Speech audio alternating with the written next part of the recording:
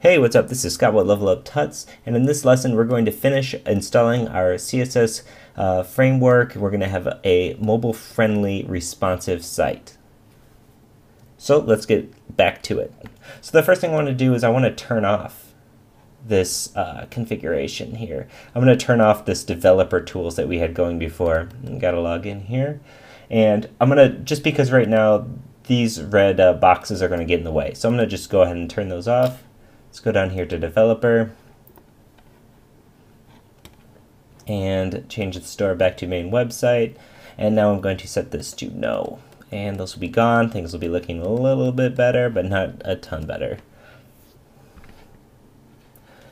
Okay. Refresh.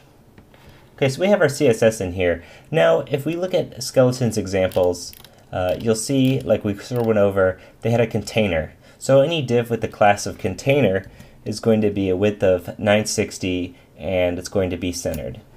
So let's go to our two columns right p.html that we grabbed before, and we have this div that's actually called wrapper. So that actually might be a good one to just change. We can even just add a class of container. We'll save this, and now let's come back to our page.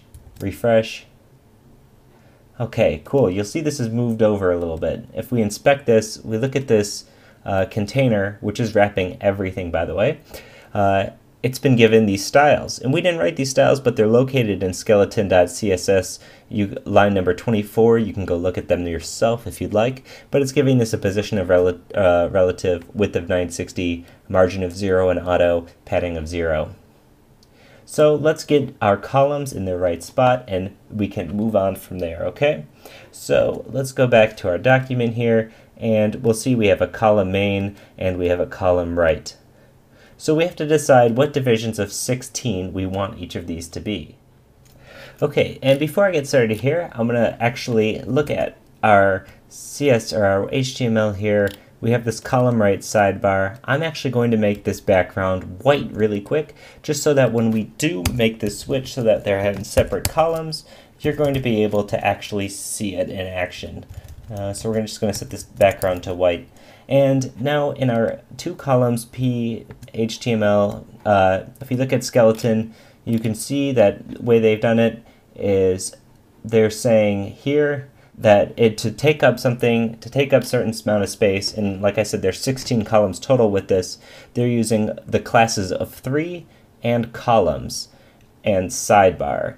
And then for the main, they're having 12 columns offset by 1 content, okay?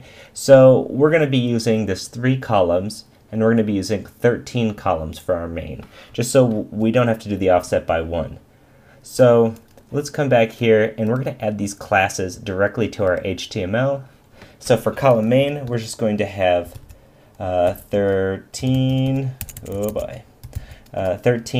columns, okay? And then for column right, we're going to have 3 columns. And if everything is right, when we refresh our page, we should see them pull up right next to each other. So here we have our right sidebar. Here we have our main column. And if I inspect these, you can see it a little bit more clearly. We have our main column. It's been given a width of 760. And we have our sidebar here, our right column. It's been given a width of 160. They're both floating left, display inline. Both have margins. And now let's see what happens when I actually resize the page here. You can see it still shoots it directly under here. They're all in one big column now. So already the site is responsive. The wider I get it, the more the page adjusts. So this is a great start to our site. We have skeleton framework in, we have a responsive site, and we have a grid framework.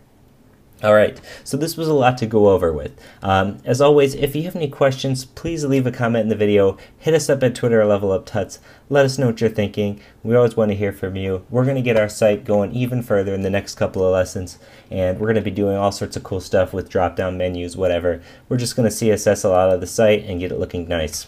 As always, thanks for watching.